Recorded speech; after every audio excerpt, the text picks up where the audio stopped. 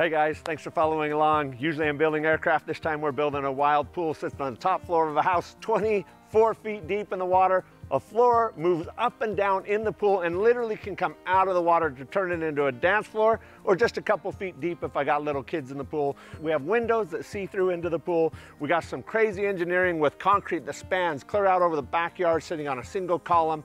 The pool actually sits over a garage, so we're going to show you how we engineer so cars can drive under the pool. There's a lot of crazy things we got to do: big craning, big rebar, big construction, and a ton of engineering. This is in Utah. It's going to be able to freeze, and so I need this system to auto winterize. So I'm going to show you some big underground water vaults that drain all the pipes every time a pump turns off, either from me or from a power outage, so that this pool can be run 365 days a year. We're doing radiant floor heating, all kinds of fun things, some waterfalls, wet walls. Follow along. I hope you like this. You know, I love engineering. I hope you like this. As soon as we get this house done, we're going to get back to building a few airplanes. I'm actually building airplanes while building the house, so I hope you follow along all of it. Catch up on the old stuff, follow the new. We love you guys. Back to work. It's physics, math, and engineering. Machine it, draft it, build it, test it, break it. Every time something new gets built, the entire world advances. Laying in bed at night, it's designing new parts, designing new suspension, designing new wings.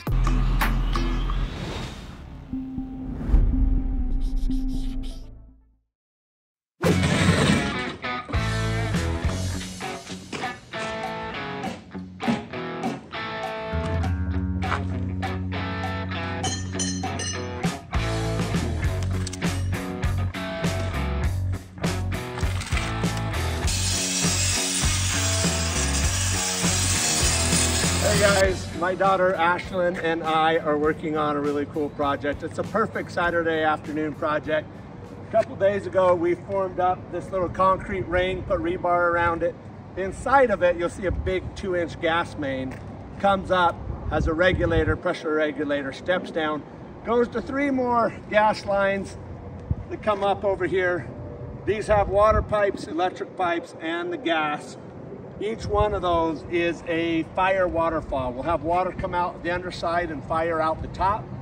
And this is also a fire pit. So today we were working on putting in a slope bottom. So first we poured the ring on top of this slab.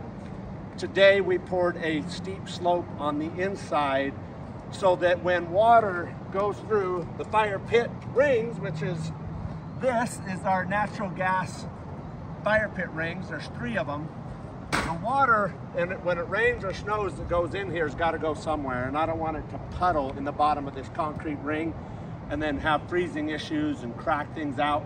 So we've got the concrete slope in the bottom of this so that when the rain comes through or the snow comes through, the rocks we put on top of the fire pit, it has a place to go and slope to the middle, where I pre-plumbed 6-8 months ago a 2-inch main line that's the drain that goes down and ties into a variety of drains through the entire home and drains out. Every one of these drain lines are sloped like a sewer system, so if some rocks or debris got in there, they'd run out. Of course, I wouldn't allow rocks to get in there, so on top of this 2-inch main line, I'm gonna put a stainless steel grill, has a fine mesh, so that if I ever have to get in and service and rocks fall in, they won't make it into the pipe. But I can flow, shoot, I could throw a garden hose in there non-stop and never fill it up. So it's a fun little project. Ashlyn's been great. She's been working on waterproofing with me today, electrical lines, stuff for the pool. She's just the perfect friend and buddy to have, the greatest daughter ever to come out and work on construction projects, because she's really good at it and she outworks the majority of the men on this site. And the guys that are on this site that hear me say this in this video, they know it's true, so they won't even be offended. Anyway, we got a lot more to do. I'm ready to do the finished trowel on this, get the slope fine-tuned. Back to work.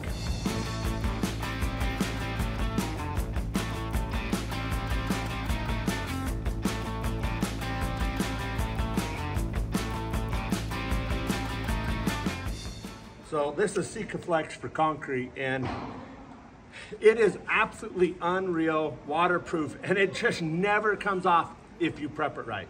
So when I made these tracks for the pool deck, I did out of 2x4s using all thread that I glued into the spandex slab below this slab so that I could put nuts on either side and adjust the 2x4 up and down to get the perfect slope with the laser.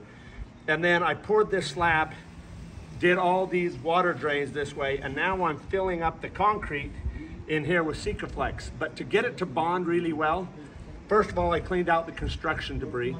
Then I scrubbed it, washed it, vacuumed it. Then I got muriatic acid diluted, and I acid cleaned it so it gives an acid etch to the concrete and opens up the pores. Then I scrubbed that clean to get the muriatic acid out, vacuumed it, dried it. Then before I started to do this, I put blue tape just to stick down, but you can see this different color. That is just a clear lacquer. I just sprayed a little bit of lacquer on it, just a dusting so the tape sticks, but it also makes sure that all the last little dust, if you didn't get it all, is out. It kind of blows it out.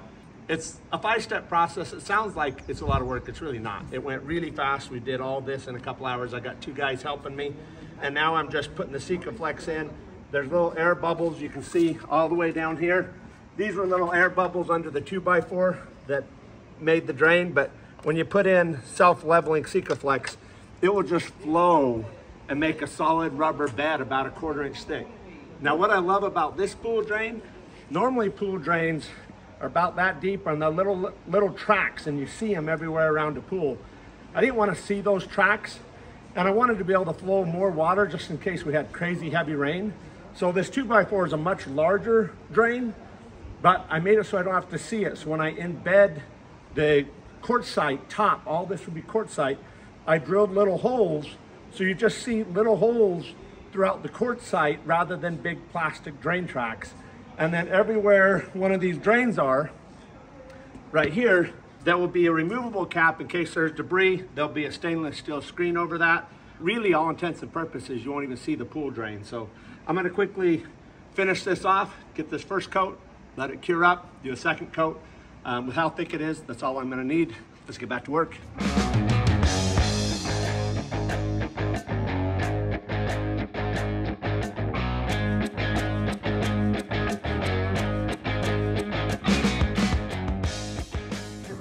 Hold still. Since this pool's round, almost every pipe going around the perimeter, I have to warm up.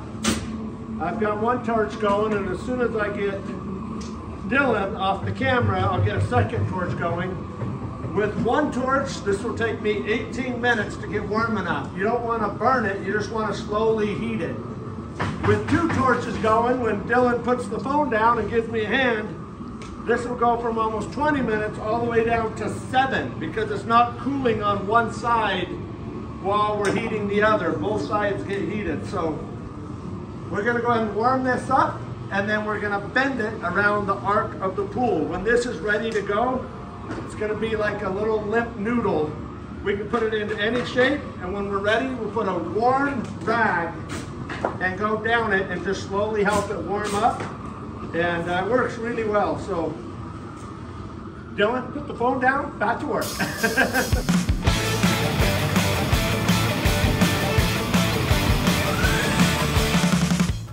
All right, guys, you can see that's becoming a bit of a wet noodle.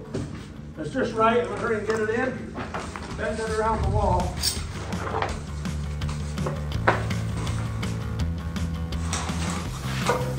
Woohoo! It's warm. Got it.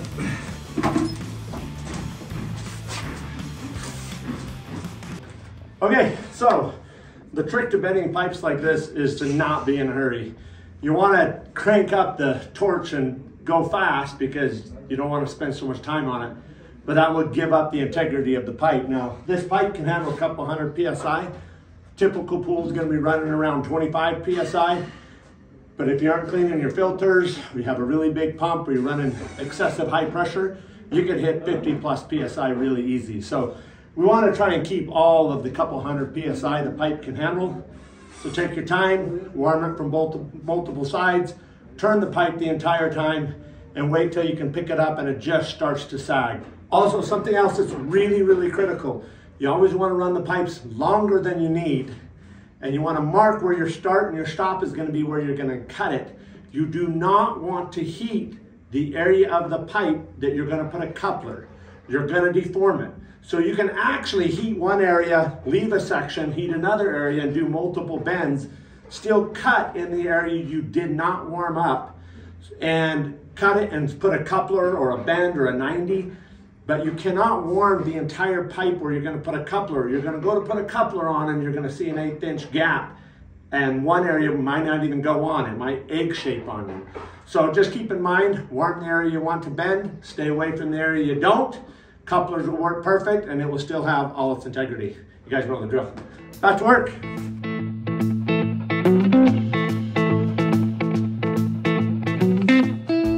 These are skimmer trains. Hot tub, swimming pool, and the 2 waterfalls.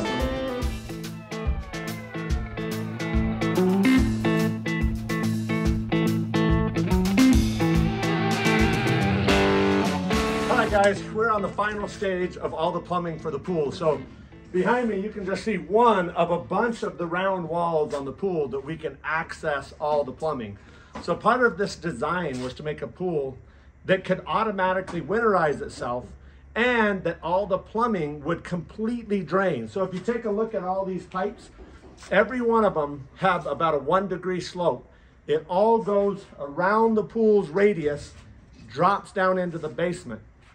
And if you've ever owned a pool that has a leak, it's the worst thing you can have happen. And often it happens because of settling around the pool, earth movement breaks them. I won't have settling or earth movement like that, so it's a little less likely to have a leak, but it could happen. So in designing the layout of all the plumbing, and why you see so much in a couple of key zones, is I made sure that all the unions and joints were somewhere I could access really easy, and not one solitary pipe is in the soil or outside of the housing envelope. So if there were a situation where the power went off for a week at a time, I wouldn't even necessarily need to drain the pool or empty all the lines. Just the envelope of the house will keep all the pool lines warm. But if it went for an excessive period of time, or I needed to completely drain the pool in the winter for some reason, I have that option. I can flip a valve down in the basement. All the lines will auto drain, including every single jet, nozzle, pickup, floor drain, wall skimmer, every single pipe. And it may not sound hard, but it's actually really difficult to get every pipe to slope one way to a drain. But what it does give me is 100% certainty that if I needed to empty the pool in the winter, that I will not have a single solitary spot where I have water trapped in a pipe and I'm trying to blow air through it to get it out, which doesn't always work, and I won't have a freeze situation. So there's a sneak peek at some of it. I'm super excited because in about 30 more minutes, this cool guy up here, this is Shane Morris. He's a great guy, done installation on my homes for decades now. I hate to admit that I'm that age, and so are you, Shane. I'm insulating the walls of the pool. This is the pool right here. I'm insulating the lid of the pool. I still got to strap up and do straps across the joists. There's a bit more work underneath to do. But we're closing up the pool, and I'm even insulated on the inside of the home. That's more because I love to turn up the heat in the pool and turn it into a hot tub for big parties once in a while. So the pool can go to like 101 and be a giant steam bath for some big event. I don't want that 100-degree water heating the wall and warming the inside of the garage, or vice versa, summer versus winter. So I am isolating out the pool. So behind this 6 inches of insulation goes 24 inches of concrete, then the water of the pool. That's a whole lot of talking. Enough of that. Let's get back to work.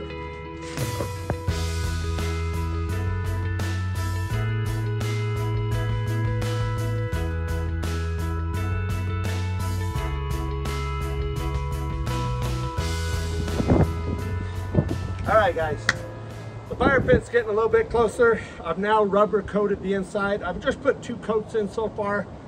I'm gonna make a mess, so I'll coat again after I make a mess. If you look right here, I've got these stainless steel rings. This I'm now gonna bolt on the inside, and I I bend them, I can make it chase the inside and make a ledge by bending it and bolting it to the concrete. Once I get that, I just got back from getting this made. This is a 1/4 inch plate of aluminum, and if we did our job framing the wood, this should drop right in there perfectly onto that ring with almost no clearance. And I tried to get it really perfect, so we'll find out in a second. But I'll first put on the lip that holds this ring, and then this will be able to drop into this and land on top of it. And I'm going to put some stainless steel pins that allow me to take that and just drop it and pin set it so it can come in and out. But I'll just drop it in, then I can put all the rock on top of it, or glass, or whatever we want for decorations for the fire. But if I ever need to service it, I can just lift that out, check this out. It should be so tight sealed between this and how much overlap, and the seam I'll caulk in on this, which will be permanently bolted onto that shelf. This will never need to come out, but if I had to get in there, I can. But we shouldn't get any rocks or anything dropping down into this, the way I've got it sealed up with that solid plate. Anything that gets in there should just be water, and that's intentional. I used a little laser, drew a line just by spinning this little red laser around in a circle on top of the gas regulator. Now we're gonna see if this fits. Kind of suspecting we might need to do a little trimming on it because I made it a tight squeeze on the computer. So we'll find out here. Well, never mind. We got lucky. So we framed this box out of wood and poured the concrete. I suspected a little movement, but I guess it didn't move at all. So when we stripped the wood off, I mean, this is as good as it gets. Awesome. Let's get the top on, start hooking up gas lines. We got a little spark igniter right here. You can probably, I don't know that you'll be able to hear it. I've got the ground touching it. That will automatically light it up, and then put the gas on. I'm actually going to use stone on the outside or brick to match the stone or the brick on the house. I'll likely use stone because my wife and I own Stone Quarry. Is one of our businesses, and we have a great partner, Reese, and so we're going to use a lot of stone on this house. We kind of get it for a good deal. Anyway, let's get this fire pit done, get some stone on it. Back to work.